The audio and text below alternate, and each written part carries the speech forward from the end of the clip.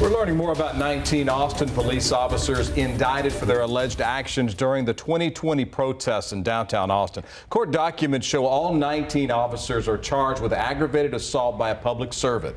According to the indictments, each officer is accused of shooting and injuring someone, but the documents do not specify the types of rounds used in each incident. Now, several lawsuits claimed protesters were hit in the head and face by beanbag rounds, less than lethal ammunition.